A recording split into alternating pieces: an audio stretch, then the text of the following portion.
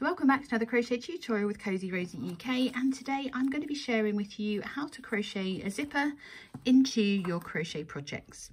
Now before we get started, don't forget to hit that subscribe button and of course the notification bell so you never miss out on another of my crochet tutorials or patterns again. Now I understand that there's a lot of concern around sewing zips into our projects, and we've seen examples probably in Facebook groups or where people have made mistakes or they've shared their concerns. Some of these concerns are valid, but I'm going to go through lots of hints and tips with you today so that you can confidently sew in your zip, knowing that it's going to look absolutely beautiful and flawless. We're going to be avoiding any bunching up of our pattern. We're going to make sure that the finished project lies flat, even with the zip inside, and I'm going to share with you a whole host of tools that will make sewing your zip in much easier. So one of the first tools that we're going to talk about is of course the zip itself. Now there are two different types of zips that are most commonly available. These are both plastic zips, but you can also get heavy duty metal zips. So we have a standard zip like this one, where the zipper tab is on the same side as the zipper teeth. This bit here is called a zipper stop. You have one at the top and one at the bottom, and then either side of the teeth you have the zipper tape. The zipper tape is a really useful tool. You can see exactly where you're supposed to sew along the zipper to get it secured into your project. Now the alternative to a traditional zip is something called an invisible zip. Now as you can see, the tab is at the front here and the teeth are visible on the other side. There's no right or wrong decision when it comes to selecting the zip. If all you have is an invisible zip, go for it. You tend to see these kind of zips on pouches and bags where it's not essential that the zipper isn't featured, or if you are looking to add a feature zip to your project, then you'd probably use a traditional or a standard zip. The invisible zips are generally used on garments and other projects like cushions where you don't want the zip to be that prominent, and the way that it is used, the teeth are on the inside or the wrong side, as the case may be, of your project, so the teeth themselves aren't visible. You've got almost like this little chevron that indicates where would be a good place to sew down your zip. It's more visible on the wrong side because this is the side we would be looking at when we're sewing. So the first thing I always do is I just test my zip to make sure it works. Before I even start this process, you should always test your zips in the shop before you purchase them. Now if you have a particular zip for a particular project, you can see that this one fits pretty much perfectly at the edge of these squares that I'm going to be using in the tutorial today. Now you might think, but it's not, it's hanging over. Now these tabs really serve no function other than to give a really nice top edge to your zip. If you were sewing with fabric, you would tuck these inside your waistband, for instance.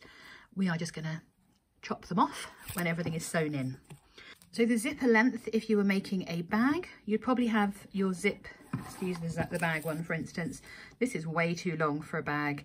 You can of course arrange it so that the zip goes inside, but obviously then you've got to make sure that they can reach the zipper tab. So for a bag perhaps that does have this width here, you would go inside of the edge of the bag so that you can make a nice seam over the top and the end of the bag. For garments, you're looking to do the same. It's quite normal for the zip to be extended below the edge of the zip, but not by much. This is actually the end of the zip here. So that would be the edge because we're going from edge to edge with this one. And then the zipper tab would be at the top of the corner. So that's how to assess the length of zipper that you need. And obviously zipper lengths can be adjusted. You may just need to adjust where the end is. You can either sew over where you want it to stop, and that would shorten the length. And these zipper tabs, as I've said, unless you're sewing into fabric or you're lining a bag with a zip, there's not a lot to do with them really, other than just tack them down. Considering we're going to be sewing our zip into a project, knowing what colour to make your thread can be a bit confusing. Now ideally you would match your thread colour to that of your zip, because the zip or the sewing of the zip, if you're not lining your bag, would be visible on the inside of your project. The way that we're going to be sewing or attaching the zip to our project will mean that the stitches shouldn't be visible from the right side of our project where we're attaching this zip. So we don't need to match the colour to our project. And in fact, as long as we've matched it to our zipper colour, you can go as bold and bright as you want to, which is why it's really great to have a feature zip in a plain cardigan. Now alongside your thread, you are going to need a needle, and it is entirely up to you what type of needle you like to use. Now this is a little bit too big, that eye.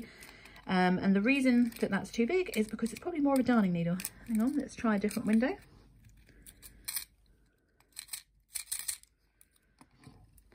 Now obviously, needles are quite tiny, and if you've got eyes like mine that are getting a little bit old, they can be a little bit of a challenge. You can get needle threaders, you can get self-threading needles as well. That's not going to show. Where literally you put the thread at the top and push the thread onto the needle, and they work really well. Or you could insert it and it automatically threads. Ideally what you need is not too thick a needle, and it should be a sewing needle, not a darning needle. As long as it goes through the fabric of your zipper tape quite easily, it will be fine to use. You can't even see where that's gone in. Now, one essential tool that will really help give you confidence is something called a seam ripper. So this one has a little safety nodule, so you know which is the sharp end, and it's this edge here that is the sharp edge that would rip the seam for you if you make any mistakes. If you do need to undo all of your sewing, I will show you how to use this once we've sewn some of this in, because it's quite an essential tool to correct any mistakes, but we need to make sure we don't put this sharp edge anywhere near our project, because it can also cut yarn and wool, and we don't want to create a problem where our project is coming undone. It's good to have a couple of stitch markers on hand to help secure our project in place before we start pinning in our zip. And this is where your straight pins are going to come in really useful. If you have them, these are clover clips, I'm not sure what the official name is. They are really useful for keeping things in place, and they have quite a wide opening. So if you're using a thick fabric, it's great to secure your zip in place with that. However, I find that these get in the way when I'm doing a zip, because obviously you need to attach it to the edge, and then that's in the way. So I'm probably going to be using just some straight pins today. These are the same pins I use for my blocking, so they are non-rust pins. So the final couple of recommendations I'm going to give you if you're going to take some time to sew in your zipper is the fact that you will need some time. As we know, when we're learning something new, it's important to give ourselves time to kind of get used to things, making sure that we've got some space to work in.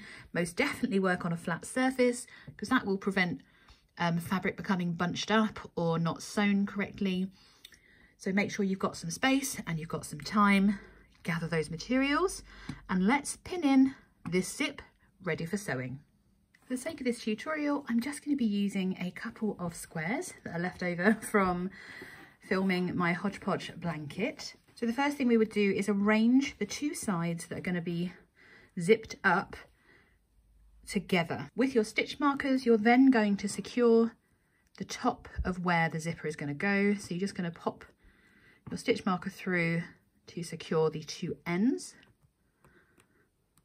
I'm using a lockable stitch marker here, she says, coming undone. And you use a different stitch marker because that is not locking. And you're just kind of securing those edges together so that they won't move too much. And we're going to do the same at the bottom. You can't quite see me do this, sorry. Just rest assured I have. So that the edges are together.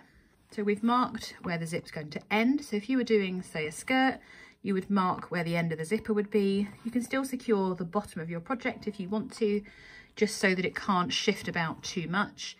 But this is where the zipper is going to be inserted. At this point, I've got the project facing right side up. But to secure the zip in place, we're going to have the wrong side of our project facing us. You can see my edges here. Ignore them. Because this is the way we would place our zip. So you want the wrong side of your zip facing. So this is where it's going to look confusing because I have an invisible zip. Whereas if I was using a traditional zip, you would have this side. So you want the tab at the right side of your project. So both of these, so it's on the other side. It's almost dangling down when you place it against your project. I'm going to rotate it so you can see the whole zip. And really your zip should fit into, if it was the teeth side down, the teeth would face into the middle of the space where the two edges join, and we would just simply arrange the zip so it ends where you want it to end, ignoring these tapes because they could be folded down and sewn down later. So just ignore those tapes. Now I know that this zip is too long, so we're going to just switch back to this one. If it was an invisible zip, the teeth will be facing you, so the zipper tab will be where your stitch marker is, indicating where the zip finishes. So essentially just centering where the zip will go, which is kind of where those edges meet.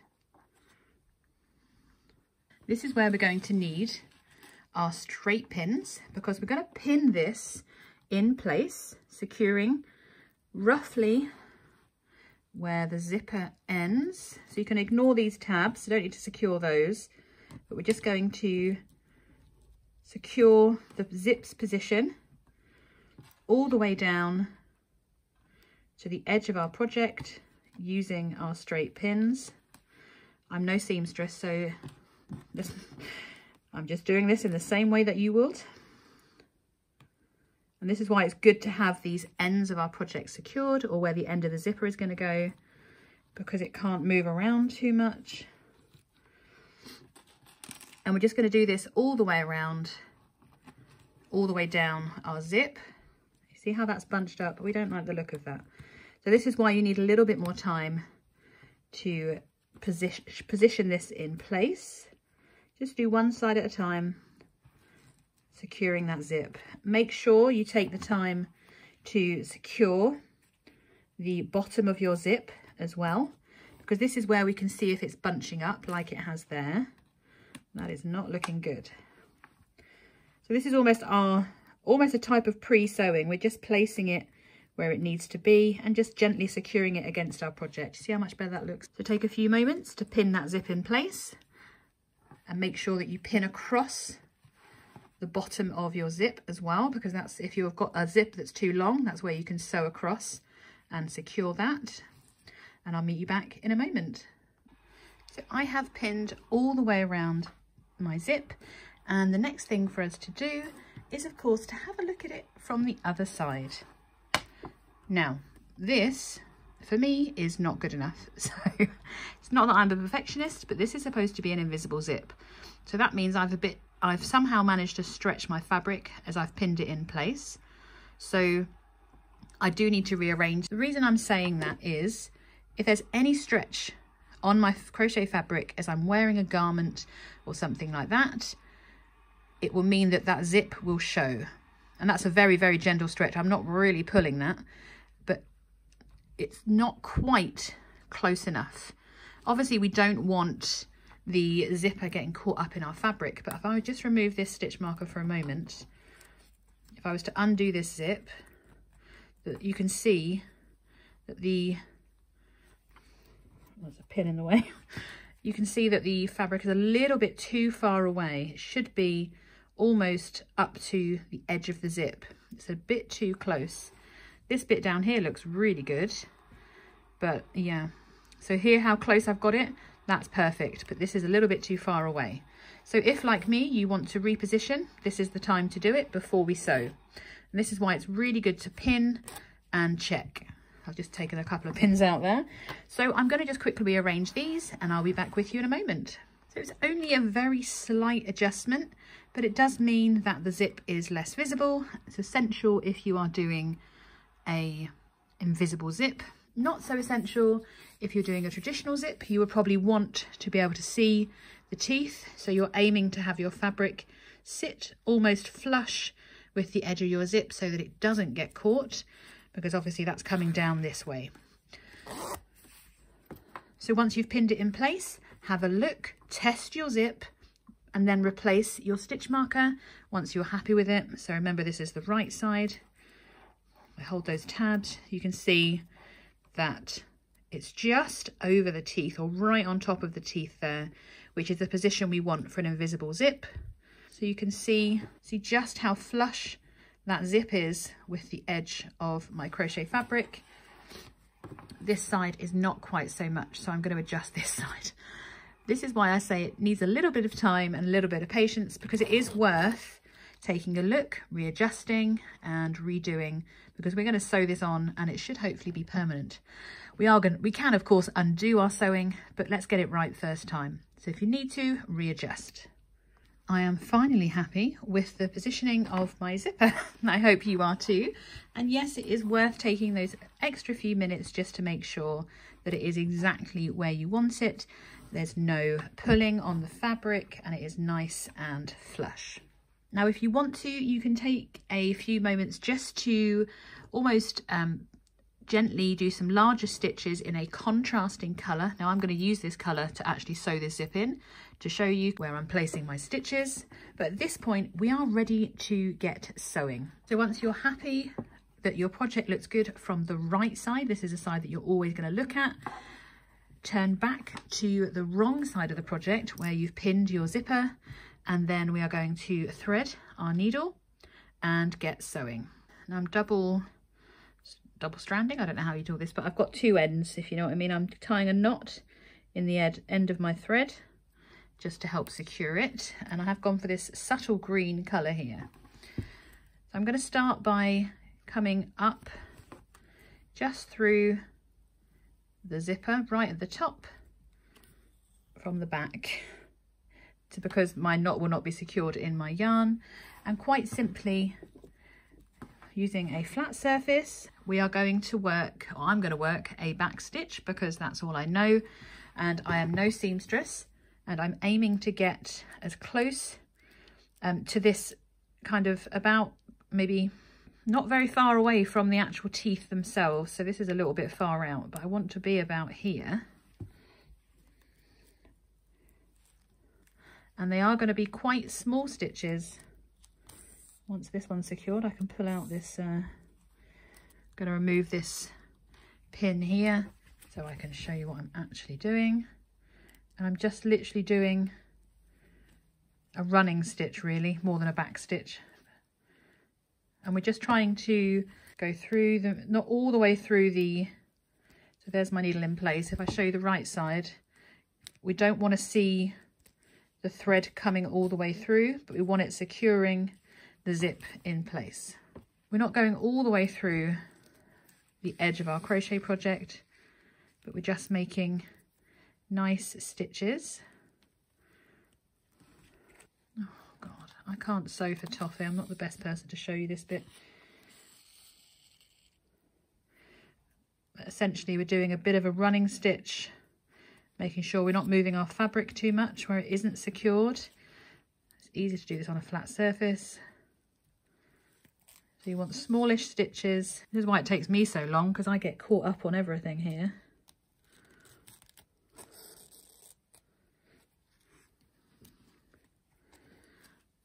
And from the other side, we can't see that green fabric or the green thread, but it is there, and it's just securing it to our project.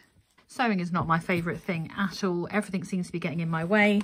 So I'm going to carry on working all the way down. Going to go across the edge and back up, and I'll show you the results in a moment. As I said, I'm using a contrasting colour of thread so you can see, and I'm aiming to stay down this line, keeping my stitches roughly where they're supposed to be when I'm sewing in.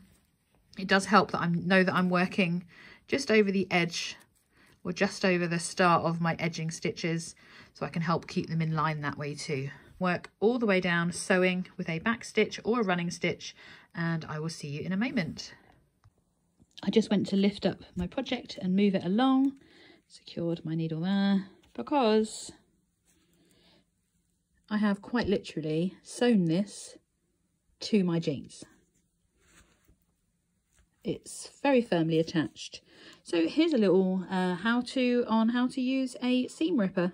So a seam ripper has a sharp edge against here, and this is the stopper. So you should have this against the fabric you don't want to cut. And I'm going to quite literally just insert the seam ripper through the thread, hopefully picking up only the thread and not my project. And it just in theory, and then it cuts it and releases it from your actual jeans. So I've just had to film myself unsewing this to my jeans because I made that fatal error of sewing on my lap and literally sewed it to my jeans.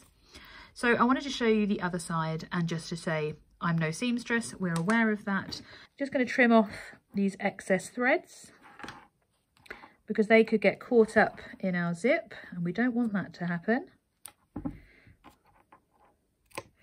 But essentially we are sewed, who knows what the right word is, but it's in and it's hidden-ish. I think if I'd chosen the lighter colour zip, it would have been a bit less obvious, but that is the aim. Ignore my bad sewing in as well. Now obviously there is an edge either side of there, and then you have the question if like me, you haven't got quite close enough to the edge of your zip. Ideally it should be a little bit closer, but as you can see I'm no seamstress, but I'm quite pleased with that. Now if you have got quite an excessive edge like I have here, you can whip stitch around the edge all the way down, but the most important thing to show you is the fact that you cannot, or barely, only there, see the thread that was used on the zip through the front of your project. So if this was a bag, it would work like a normal, you wouldn't even see that, and it does become pretty much invisible. If you have seamed your project together with an alternative yarn, you can remove that now, and obviously if you've used an alternative colour thread, I've used the contrast just to show you what it looks like. You can fold down and secure those down out of sight. If you're making a bag, you can continue to fold those in and seam your, see, this one needs to be sewn. So it's hiding there for a minute. They are not hiding. You might want to stitch those down most definitely, and then you can seam down the side of your project, and I would come up a few more stitches either side just to secure that. But that is it. You have sewn your zip on. It is practically invisible in the case of this invisible zip. If it was a normal zip, the teeth would just be showing through those stitches. But that is how to sew a zip onto your project. I hope you've enjoyed this tutorial and I hope you found it useful. If you have any questions, of course, ask away in the comments, or let me know if you've successfully sewn in a zip into your crochet project without sewing it onto your lap. Or tell me if you have done that before. That would make me feel a little bit better. But we got it done. And remember, we are not looking for perfection. We are looking for a nice flat attachment to our zip.